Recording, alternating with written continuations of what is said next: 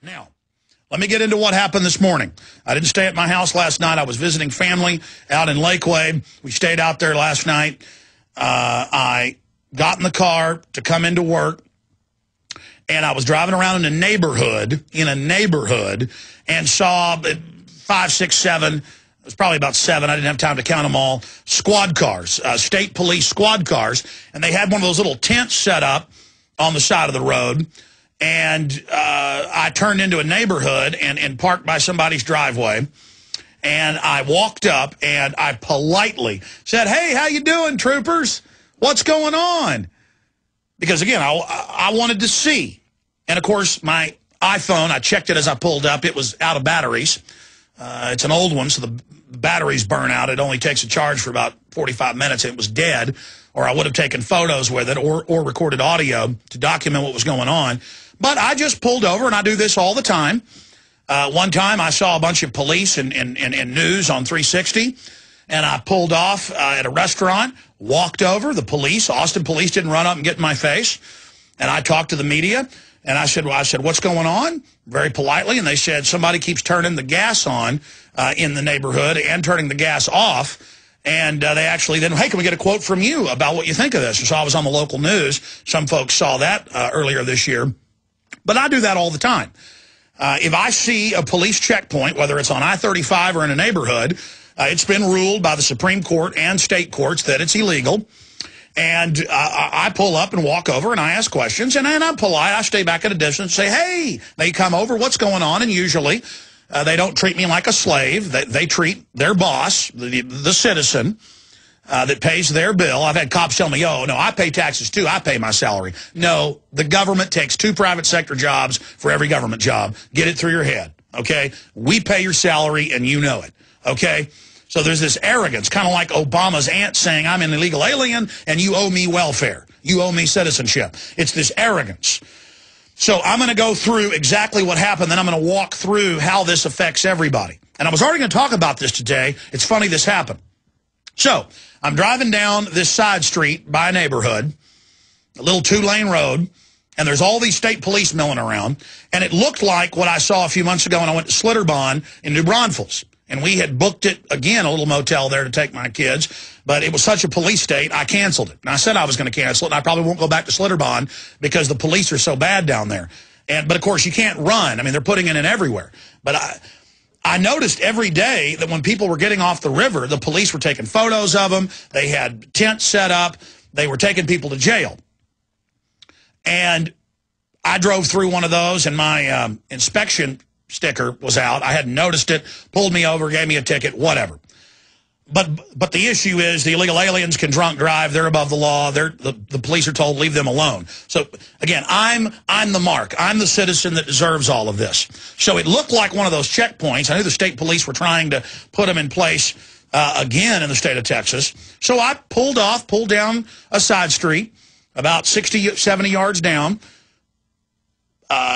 Even thought about it. I said, well, this is mailboxes and people's houses. I can park here. I knew they might try to say I was parked illegally, any way to get you in their system. That's why they pass laws, $15 million fines for garage sales. It's about, $5,000 fines for tomatoes being grown in your backyard. It's about getting you in the system. That's what tyranny is. And I walk up, and there's all these state police officers standing around, probably 6, 7, 8, 9, maybe more, but that's just who I could see. By the way, they were parked out in the road. They weren't even parked all the way on the shoulder. So it's a 2-lane road, and people were having to stop because you couldn't drive 2 cars down the road because the state police were all parked haphazardly halfway in the road. You see this all the time. It's almost like it's their enjoyment to block traffic and train you, the slave, that they can do whatever they want. But I walk up politely, and I'm about 30 yards away, and they say, "What do you do? What do you want?" And this state police officer starts walking over to me. And he literally was about as tall as Yosemite Sam. Folks, I'm 5'10". I'm not into how tall you are, how big you are. But there is that Napoleonic complex. And the feds have admitted they've written handbooks to hire police now with only under 100 IQ. And they like to hire short ones. This is on record, who have a Napoleonic complex. You'll notice most of the commanders now are barely pushing 5 feet because they got something to prove. And this guy who literally looked like Yosemite Sam, I mean, he was so little, I thought he was a munchkin, because I'm not big, and he came up to my chest. I mean, I had like a foot on him. Yosemite Sam comes up, and I said, how you doing? And he said, who are you? Like a drill instructor, who are you? And I said, oh, I'm Alex Jones. He didn't know who I was. I said, I'm Alex Jones. And I was still being nice. And I said, hey, what are you guys doing? Is this a checkpoint? He goes, none of your business. Get out of here. Just pointed his finger at me and showed his teeth. I mean, how dare a scumbag citizen think this is a free country? You don't talk to a king, a savior, a lord. He said, get in your car and get out of here. And I said, well, you're not being very nice. And I said, I just walked over here and politely asked you what you're doing. And he said, none of your business. I said, get out of here. And he said, you're parked illegally. And I looked back and knew I wasn't. But here he was. This is tyranny, the nature of tyranny. And he was looking like I was about to get scared. And I said, why don't you take me to jail and show me I'm your slave? And then he kind of went, starts putting his hand on his gun. I said, get out of here. Get out of here. And more of the state police start coming over, and some of them were smiling and looking. Obviously, some of them knew who I was. And I said, I'm going to go. But I said, this is why America's dying and falling apart, because you're on a power trip. And I said, I knew when I came over here you were going to treat me like this. And I was as polite as I could be to you. But I said, you listen and you tune into this radio frequency, the local station we're on. I said, you tune in 1 hour from now. And I got in my car, and boy, they were there getting my license plate and reading it and smiling at me. They love their database. They love it. They love the control. No, it was so good.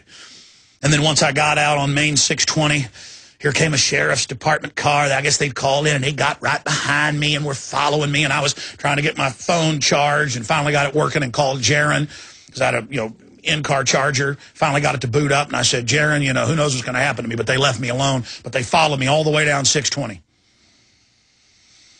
All the way down 620. Just let me know, listen, you don't get uppity with us. It's like that movie Ants, where the grasshoppers are sitting around. They go, we got all this food, boss. Why are we going back to fight with those ants? We don't need them to be our slaves. And he said, those puny little ants outnumber us 1,000 to 1. And if they ever figure that out, it's over for us. And so I'm talking to Jaron this morning. He goes, well, guess what happened to me? He's taking some folks to the airport at 4 a.m. this morning. He pulls in to gas up, and he goes in to get a Gatorade, and this guy's trying to break into his car. He goes out and starts yelling at him, saying, stop. The guy starts trying to attack him. Jaron knocks him out, yells at him for about 3 minutes. Knocks him out after the guy swings him a couple times, and Jaron, they missed him. Thug missed him, and then Jaron knocked him out, punched him in the nose. And the police pull up a few minutes later when the guy's getting up off the ground. And the first few police show up, and then it's a female cop, and the guy gets up and starts charging her, so she pulls her taser out. He's clearly whacked out of his mind on drugs. And then another cop pulls up and goes, yeah, I heard you screaming and saw that going on. They were right by the access road. One cop saw it and just kept on driving, because it wasn't an old lady he could pull over and make a little money off of. No, it was a guy being attacked in a parking lot at 5 a.m. after dropping friends off at the airport. So there you go. I'm going to come back, and I'm going to talk to Sergeant Baker. I forgot part of the story.